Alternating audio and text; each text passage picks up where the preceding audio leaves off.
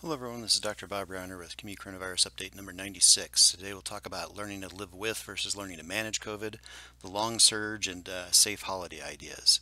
I'll start with the first topic, learning to live with versus learning to manage. This is frustrating to me because we didn't just accept learning to live with other pandemics. We managed those pandemics, and so I've used this part of my own family history. These are my great grandparents, Otto and Anna Rundquist, three of whose children died of past infectious diseases like typhoid and diphtheria that we don't hear much about anymore. We didn't learn to live with these diseases. We learned to manage these diseases, and that's why half of children don't die anymore from infectious diseases like this. Another more famous Willie than Willie Rehnquist was Willie Lincoln, who also died of typhoid in the White House. This happened because they were basically drawing contaminated water in the Potomac from upstream because the Union Army was camped upstream, pooping in the river. This is before they understood things like sanitation and how it made a difference and would have prevented a lot of infectious diseases back then, like typhoid and cholera, for example. Again, we didn't learn to live with these diseases. We learned to manage these diseases, as we've done most of the pandemics that killed millions and millions of people in the past. So if we go through a long history, for example, plague is one of the biggest scourges of history. This one wasn't controlled with vaccination, but was controlled with sanitation and antibiotics. We still have the plague; it's still around. There's still CDC guidelines on prevention. We do still have a few cases a year. Typically, it's from unsanitary conditions, rodents, things like that. We don't have open sewers full of rodents anymore like we used to. That's one reason why we don't have plague around anymore. But it's still possible. You still can get it, and occasionally there's a few cases a year where people are treated. This is a combination of sort of general public health sanitation and antibiotics is enough to control the plague.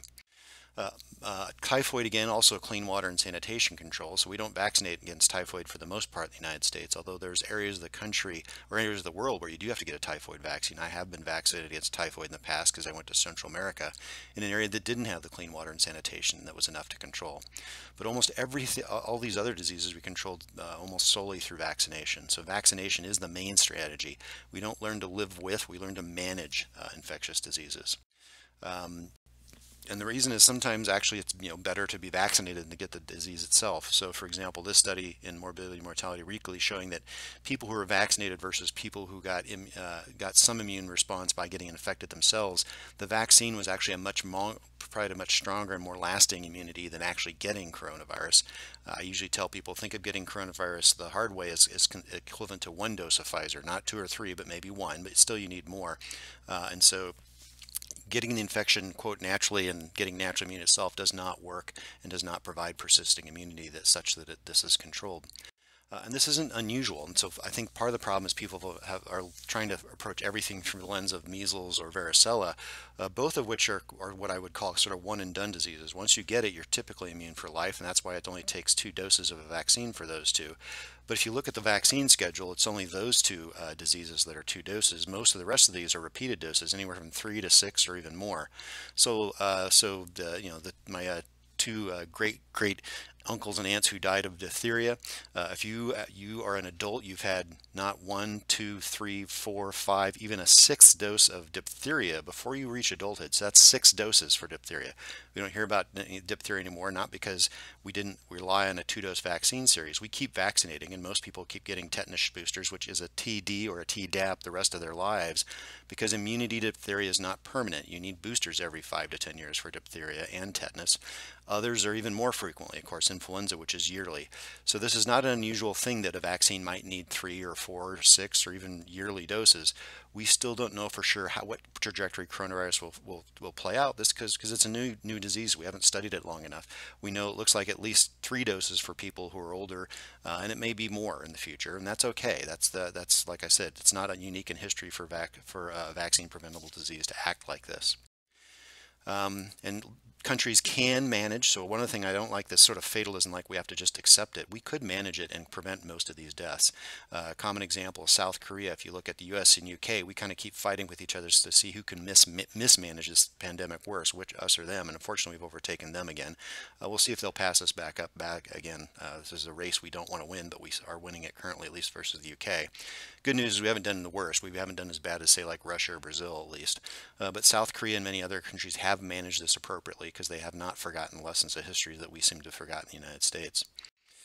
Remember that successful management of public health efforts is a layered approach. So not everything is perfect. So people say, well, why are masks because they're not perfect? Well, because we've never claimed that masks were perfect, but they're one layer among many other layers that would make a difference if we wanted to successfully manage this pandemic, as opposed to letting it kill another 50 or another 100,000 Americans more than we have to. So future direction will we take, like I discussed last week, more of a UK versus an Italian strategy. If you look at the, current case rates, UK is actually worse than us now, so they could pass us again. We'll see what happens. United States is sort of smoldering. Italy's way down here. They are coming up a little bit, but nothing like the rest of Europe. Hopefully, their layers will be enough to manage things appropriately. But they have kept layers in place, unlike most of the U.S. So, for example, the Green Pass, which I'm a big advocate for, I think this would be much better than mandating vaccines. I think the vaccine mandates could get hold up in court, and so that might not help us a lot. I wish we'd just adopt this digital Green Pass, similar to the way the European Union's doing. It's not that bad. We used it when we were in Italy for a couple weeks. Basically, the Green Pass works for a couple things. They do give you some credit for a past vaccination, but for only 6 months, because that's about the typical time that the immunity from an infection lasts. So that you have to either be fully vaccinated, proof of infection lasts 6 months, or a negative rapid test in the last 48 hours. And I think it would work for us if we would adopt this. So I hope this is something we do come around with soon. Although the new oral pills might make this unnecessary by January, February if they're out, but that I wouldn't rely on that alone. So a vaccine-only strategy, if you wanted to do that, you could, but it'd probably have to be well over 85% vaccinated against COVID for that to work. Almost nobody's actually gotten there. And so, yes, there are a few countries up in that 85+%. Their numbers are actually really low. However, those countries are probably going to have to get a third dose to some of those people. This is only 2 doses for a lot of those folks. So we'll see what happens in the future with those countries. Nebraska, so the next topic is our prolonged surge. So this has not been a rapid up and a rapid down, unfortunately. We're smoldering along for months because we've not put in those other strategies. We don't have the peak like last time because we have so many more people vaccinated, but we still have enough people unvaccinated that this is still a problem. We've got almost 40% of the population that's not vaccinated. It's still a lot of wood to burn. The immunity is temporary, so yeah, people got infected here, they're getting infected again, and the evidence is pretty solid that that happens. Here in Nebraska, the other problem, of course, when case rates go up, hospitalizations tend to go up. So the state brought its dashboard yet again because hospitalizations are over 400. So they're creeping back up there again. Looks like they might be headed up even higher, unfortunately. If you look at Douglas County, you'll see the same thing. Case rates drop. Now they're headed back up again. And again, that is what causes the hospitalization. An added problem is just the capacity and burnout problems. Yes, we had a higher peak back in November, December, but it went up fast, it went down fast. This is just hovering. And the other problem that they're running into, this created a lot of backlog for everything else in healthcare, everything from heart surgeries to hysterectomies to knee replacements. And so the capacity problems in the hospital are getting to be a problem. So you'll see that the total hospital capacity now is as high as it's ever been. I've talked to a medical ethicist at a hospital in Omaha who says that they've actually been one multi-car pileup away from hitting crisis standards of care, meaning if you get a heart attack or a stroke or develop a cancer, you may not get treatment because they may not be any capacity in Omaha, for example. And so we need to get people to quit acting like that we just have to give up on this because we have to get things under better control. Other countries are having the same problem. Germany is experiencing the same issues that we are. Colorado across the border, same problems that we're struggling with right now too, same problems. Lincoln, our numbers are headed back up again as well. Our hospitalizations haven't quite gotten back up to where they were before, but we've got the mask ordinance and we've got the highest vaccination rate of most counties in the state. So hopefully that's what's causing that to go down. And of course, remember, half of those hospitalizations aren't from Lincoln; they're from someplace else in Nebraska that's sending their people our way. Unfortunately, though, our positivity rate is up just like the rest of the state, and that's usually a harbinger of other things going back up again. So we'll see what happens in the coming weeks. We're seeing the same thing in our schools. The Lincoln Public Schools puts a public dashboard where it shows all its rates, and we peaked out about 1,500 kids isolated. We're now back up to about 710. This is an incomplete week, so the numbers aren't quite lower, but our total positive cases that are lab positive are also going up again. Again, just as people are dropping their guard. The school rates really reflect the community rates at this point. There's only so much the schools can do to control this. If you look at specific Bryan Medical Center, I think they're doing a great job searching on social media the breakdowns of who's in the hospital and characteristic about them. Again, most of the people in the hospital are unvaccinated. There are some vaccinated, however, most of those people that are vaccinated in the hospital are people who did not get their third dose. And also they tend to be elderly. They're the people who are criteria for getting that third dose. However, if you look at the sickest people, they're all unvaccinated again. So all the ICU and ventilated patients in Bryan Hospital are actually unvaccinated people. And we had a guy in his 20s who died this week. But the people who are dying that are vaccinated, most of those I've been told by the critical care people are people who should have gotten a third dose but haven't. They got their 2 shots back in December, January, February. It's been more than 6 months. Their immunity's waned. They need their third vaccine.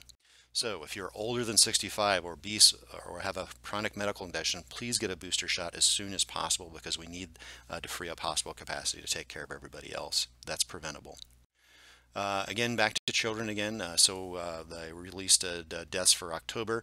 We're up to 576 pediatric doses for the length of the pandemic compared to the last 10 years of influenza. For the last stacking those seasons over the same duration, it's about twice as deadly than influenza. So although it's lower risk, we don't have 700, it's nothing close to the 750,000 adults that have died, but still it's more than half to die. Yes, the childhood vaccinations do come with some side effects, specifically in the adolescent males. But if you look at the chances of getting myocarditis from the vaccine at 8.62 per 100,000, it's still less than it is from getting coronavirus, which is 11.5 per 100,000. So even in that one higher risk category, it's still lower than actually getting coronavirus. So still your best money is getting vaccinated. Which leads us to kind of the next discussion is safer holidays. We're coming up to November, December, plus it's colder, so people are getting indoors. Unfortunately, that creates a very bad situation for a pandemic if people aren't being safe. We have ways to be safe, and mostly that's vaccination, of course. Caitlin Jetelina put in a nice update last week, kind of going through what she would consider ways to approach the upcoming holiday season. So I'd refer you to that to kind of read the full discussion. I think she always does a really good job in providing a nice, concise update. The easy solution is everybody get vaccinated, but unfortunately there may be family members who either can't get vaccinated yet or partially vaccinated or won't. There's a second alternative too. If not everybody's vaccinated, well, you can do a rapid test. And so when we went to Italy and came back, we had to prove a negative test. And you can get these Binex Now tests in 2 and 6 packs, for example. If you want to make it official, don't open the packet. You can actually sign on to the app and it can be proctored. Then this rapid test is actually approved for travel, so you don't have to find a place. And the roughly $25 for the test is cheaper than going to an urgent care center, which may charge you $50 to $100, a couple $100. So if you want it to be official, log onto the app and have it proctored. Essentially what they do is they'll scan your QR code, they'll watch you swab your nose, you put it in here, 15 minutes later they take a picture of this and show it, and then it's actually an approved, travel approved test. We actually did this in our hotel room in Italy before coming back. But if it's just 6 people come over to your house, you can just get a 6-pack. Everybody just drop the 6 drops in the little dropper hole, swab their nose, stick it in, wait 15 minutes, and it's as simple as a pregnancy test. And these are actually very accurate for determining infectiousness. They're not as sensitive as a PCR, but they're just as good as far as determining infectiousness. And that's really what you want the day when people are over Thanksgiving or Christmas. So this is another alternative for you to create a safer holiday if there's some folks who don't want to get vaccinated. But remember, just like the flu shots, the best way to protect grandma is to get her grandkids vaccinated. As you get older, your immune system isn't as good. That's why the vaccines aren't as good in the elderly. Well, one way we protect grandma is we vaccinate all of our grandkids. So if you care about your grandparents, make sure those grandkids get vaccinated. It's open to age 5 now. We had over 1,500 that were vaccinated at Lincoln High last Saturday. They're doing school-based clinics, at least in many areas of the state. Also, they're available at pediatric offices, federally qualified health centers, many local pharmacies. But be patient. There are some logistics in getting that many doses out that fast, but I think this will make a dent pretty quickly for the holidays, hopefully. And then, if you want to go through the whole logistics of why this doesn't ramp up immediately, Dr. Gendelina gave another good update of that as well. So hopefully this is helpful to you. This is what I do for a day job, so you can kind of verify who I am, but disclaimer, these are my opinions, not necessarily those of everybody I work with and for.